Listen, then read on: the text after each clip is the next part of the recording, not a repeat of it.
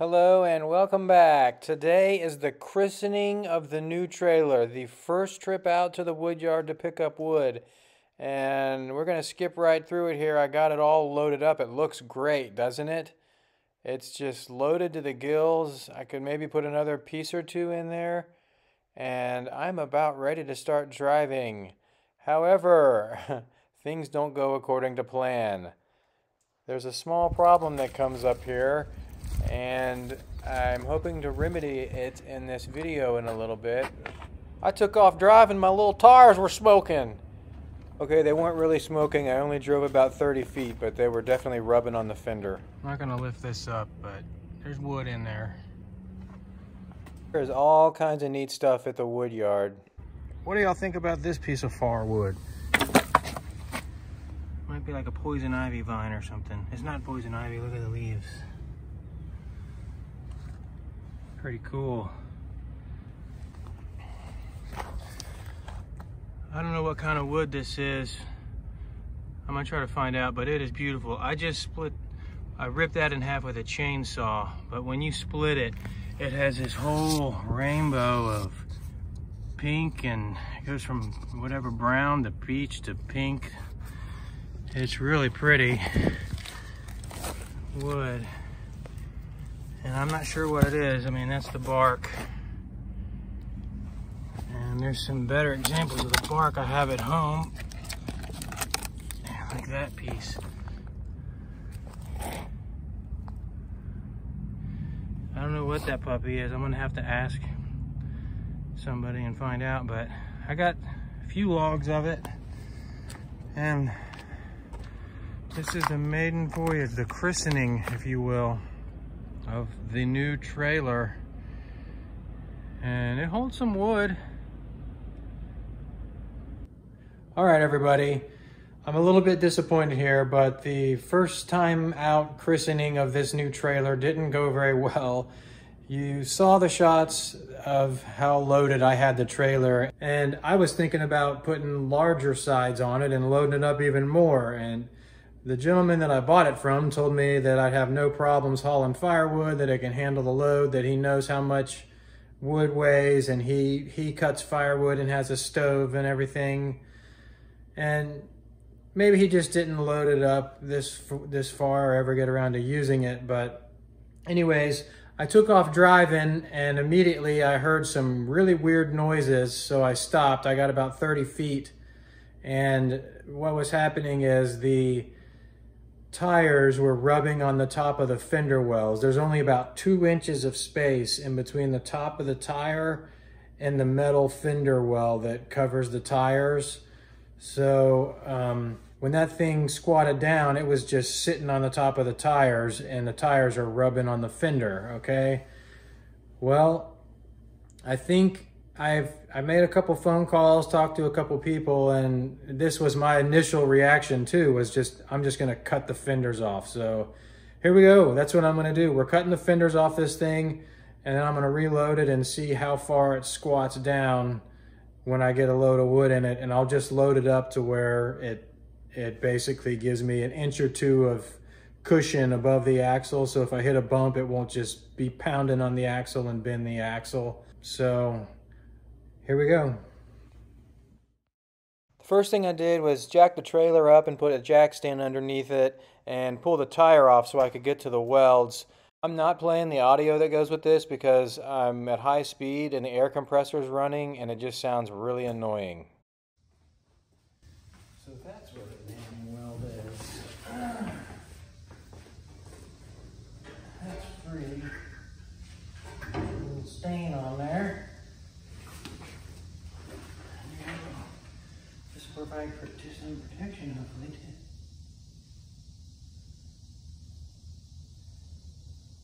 As I was saying, that metal fender will provide some protection from all the spark spraying and everything.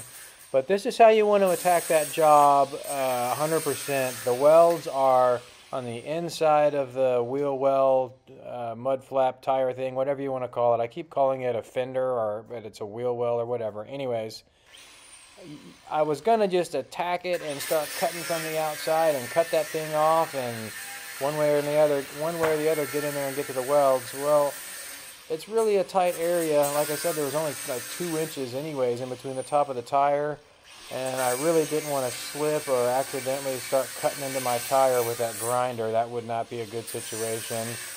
And it's just a really tight space anyways, and there's wood behind it that I didn't want to hit either. And then I pulled the tire off. It only takes a minute or 2 to pull the tire off. Well, when you look in, the welds are right there on the inside. So that's how they welded this thing on. I was kind of wondering how they got it all together. Well, they welded it before the tires were on. So if you ever have to do this, pull the tire off and you can get to the welds really easy.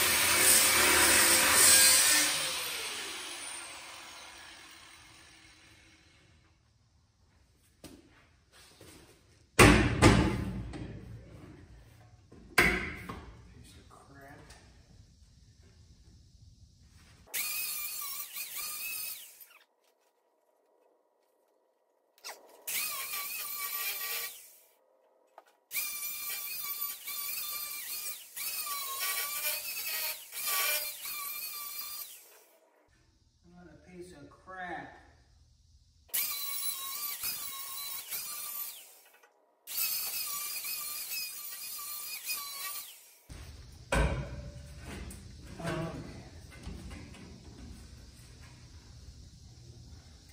Look, the welds are breaking.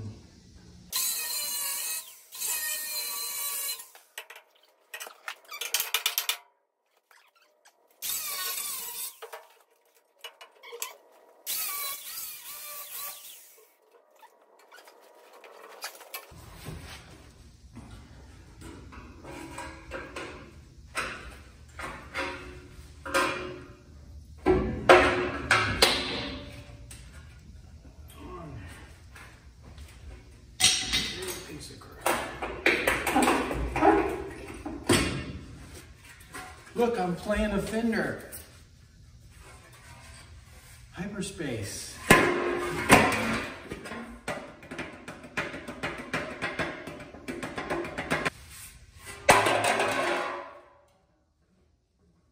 Garbage.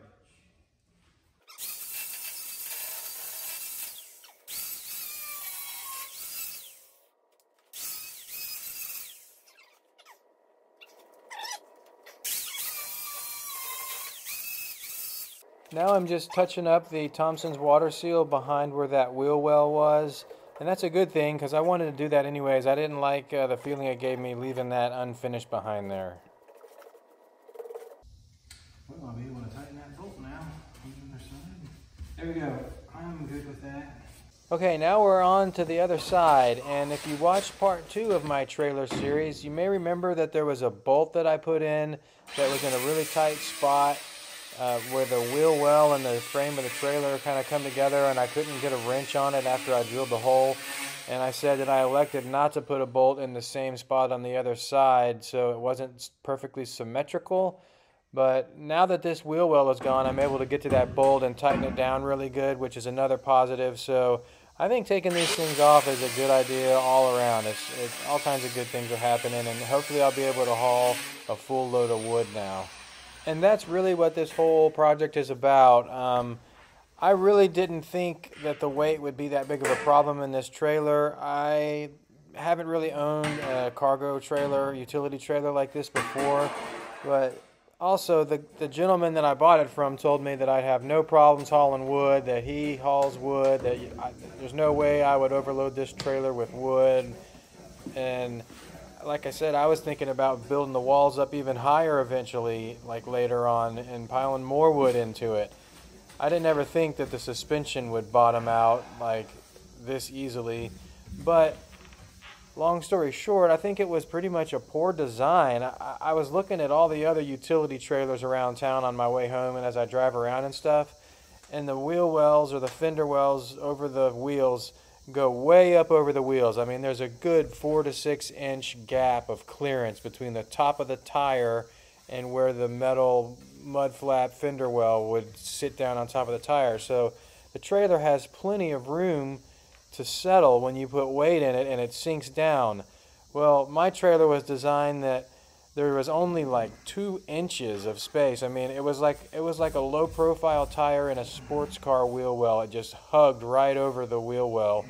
Well, the frame underneath it, the frame and the axle, the gap there is almost 6 inches. So the frame, excuse me, the floor of the trailer can drop like 4 to 6 inches before it bottoms out on the leaf springs and would hit the axle. And even the trailer mechanic I talked to said, that doesn't sound right. You should have more room in between the top of the tire and the fender than you have in between the axle and the bottom of the trailer underneath the trailer.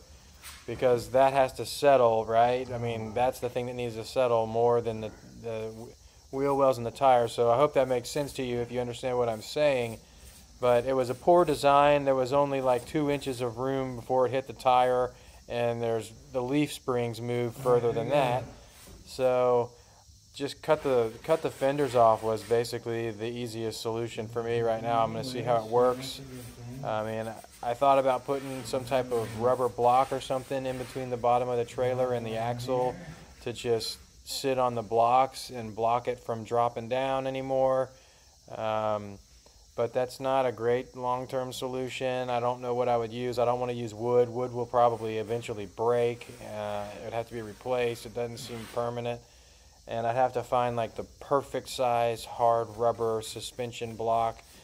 I'm just not getting into that yet. I'm going to try to just cut these fenders off and load it as much as I can. And if I can get pretty much a full load of wood in here, I'm just going to roll with it.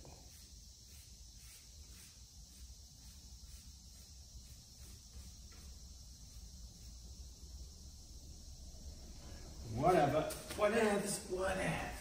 Okay.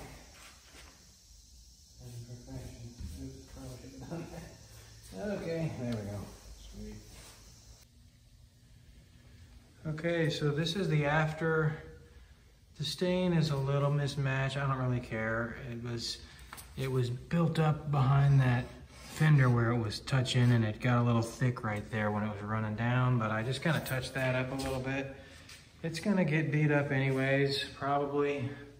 I don't know, you can see where I was throwing wood in it today, and it's already got some dents in it and stuff. So anyways, it makes it look good. The outside will look a lot better than just plain plywood, and it'll still probably last a little longer. But she's lean and mean and highly customized now. I know the lighting's not good in here. So no fenders. It was pretty easy to cut off. If anybody's wondering, take the tire off. Don't just start cutting into your fender. That's what I started to do. But if you take the tire off, you can get it on the inside, and the welds are on the inside of the wheel well behind the tire. And you can just barely touch them with that grinder, and it came right off. This side came off real easy. These welds were pretty crappy right here. Put a little black paint on it. It's not even totally covered. There was a little tiny spot weld right here. Just broke off basically. I kicked it, I think, and it broke. And then a little weld right here. And then on the back, the same thing. A spot weld in that area. And a little weld along the fender here where it attaches. But it popped right off, so we'll try it again. Now, there was only like 1.5 inches, 2 inches of space in the wheel well, above the wheel, between the wheel, the top of the wheel and the fender. There was like that much room. I could put 2 fingers in there and just barely kind of move them a little. That's how far the trailer has to go down. And I can fit my whole hand in there. You can't really see. Here's a brick. The brick fits in there. So the leaf springs have basically the same, however wide a standard brick is, about 4 inches. 5 inches, it's over that. So it's 4.5, 5 inches of room for the leaf springs to move, but the tires only allowed for like 2 inches maybe on top of the tire. So the weight just came all down and hit the tires on those fenders. So what I'll do is I'll load it next time and just keep getting under here and looking. And I'll go until that frame is about 1 inch away from the axle. So I have a little bit of cushion when I hit bumps and stuff. So I'm not just riding on my axle and slamming down on it. That's what the mechanic told me. I mean, it may be better to go ahead and let it ride on the axle. So, because if you had 1 inch or something and you hit a bump real hard, it's gonna slam together and smack your axle with force. If it was just riding on the axle already, it would be kind of cushion, but he said give it about 1 inch or 2 of clearance. So that's probably what I'll try, and just drive slow. When I'm loaded, I'll just drive slow, keep an eye on it. And I don't know, well, I'll give you an update the next time I load it with firewood, and we'll see.